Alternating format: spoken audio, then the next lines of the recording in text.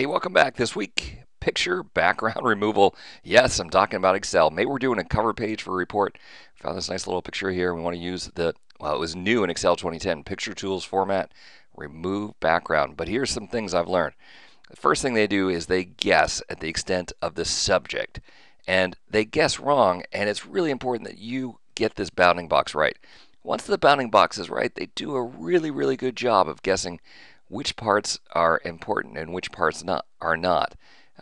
But if you don't have the bounding box right, then there's just no hope for it to work. All right, so first thing, get the bounding box to work. And then we're going to look for areas that they have made purple that shouldn't be purple, like that section of the neck right there.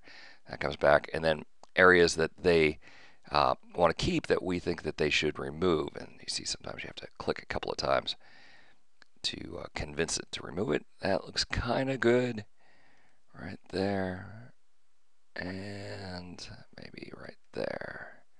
Okay, let's see how it looks. If it doesn't look good here, do Control Z to undo. Now, the other thing, what if you want to have some words up here behind that picture? Well, if you try and click in those cells, it's going to select the picture instead, right? Very frustrating.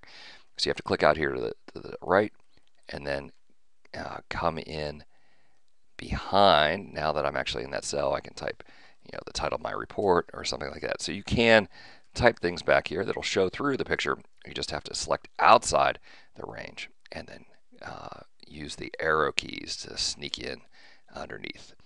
Picture background removal, it's been there for a while, much better in Excel 2010, provided you get that bounding box correct.